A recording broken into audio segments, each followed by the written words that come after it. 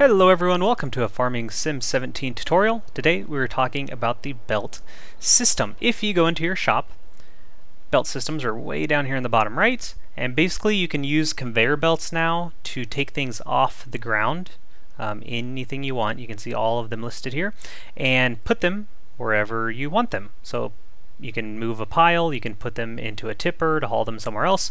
It's kind of whatever your imagination comes up with. Today we will look at every piece here. I'll show you a super simple system with just this one, and then later on I'll show you a more elaborate system over at the biogas plant using all three pieces here. This one right here, this RH2460, isn't actually a conveyor belt. It turns beets and beets and potatoes into pallets. But since you need conveyor belts to get them in there, and it's in this section, I might as well show it. So let's look at the very basics of creating a conveyor belt system. So take your conveyor belt. Again, this one will actually pick it up off the ground, so this is your first piece.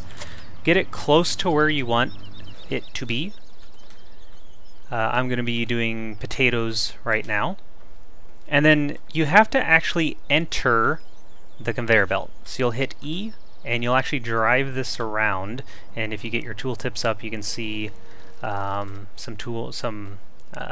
keys up there to use with this. So I folded the belt, and now you just sort of drive this close to your pile and it will automatically start picking up whatever's there. So I'm going to drive it about right there. It will stop automatically, so don't worry. You can force it to unload, so I can hit Control I and just make a little pile there, but I'm not going to.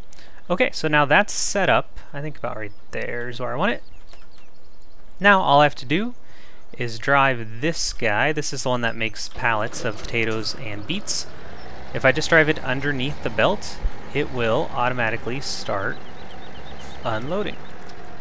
Oh gosh, I got a bad angle here. I should be able to get it to work. Just get this truck out of the way.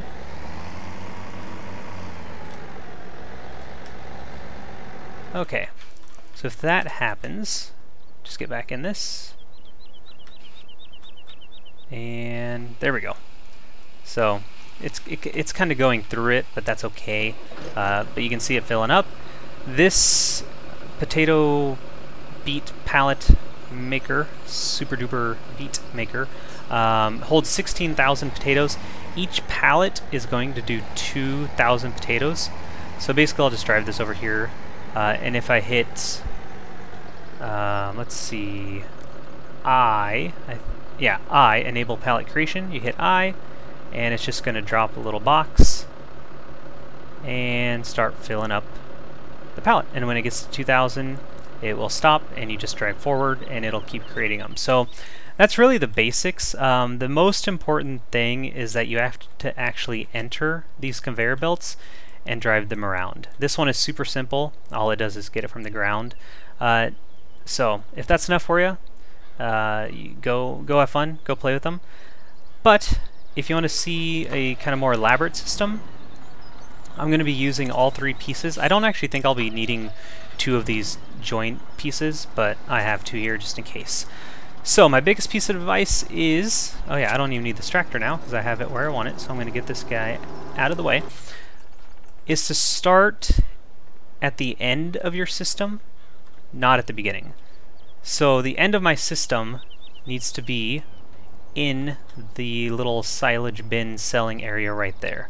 So I'm going to drive this one. This is the one that you can raise and lower. This will really help get piles into tippers and trailers, things of height. The nice thing about this is that you can extend it and make it super, super, super long. So I'm going to extend this out all the way, which is, wow, that's, yeah, about like that. I'll lower it. And I can't even see the back, but it should be, yeah. And so now we can see that the silage will dump right into there. Let's go ahead and open this.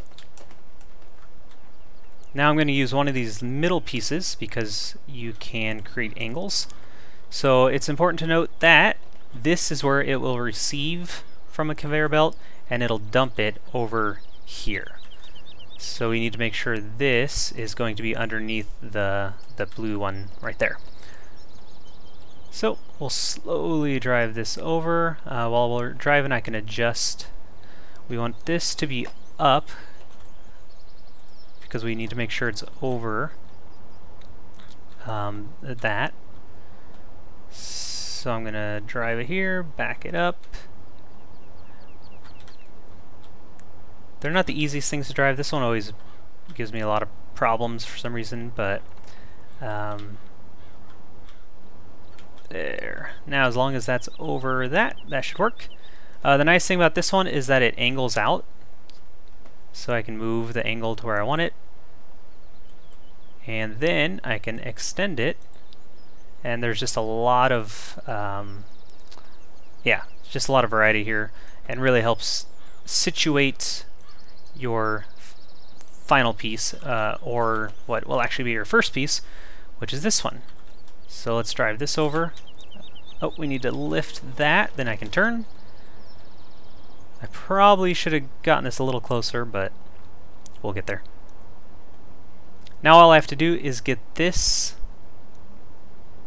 over top that end piece, and we will have a nice silage conveyor belt system to automate the selling of silage. So get here, I'll back up a little bit. I might actually be too close. So what I can do is leave this here, and then get in this one, and then I can angle it a little better, like that, extend it out, and it should start working right there. Now we can watch. It's going to go up here, conveyor belt up, and then it will dump, and it'll just keep dumping out there. And there you go. The money will just keep on going. Now eventually this pile will run out, so you can either move this back and readjust, or that's when you can get your leveler tool and just keep pushing silage forward. But this is still way faster and way easier than using a bucket and doing constant trips. So that's how you can get a lot of money quickly from silage, and digestate will continue to make. So hopefully that clarifies, helps you out with the belt system, maybe shows how it can be used. If you have any questions about them, don't hesitate to ask in the comment section below. Yeah, leave a like, dislike, subscribe if you want to, and of course have yourselves a very nice day.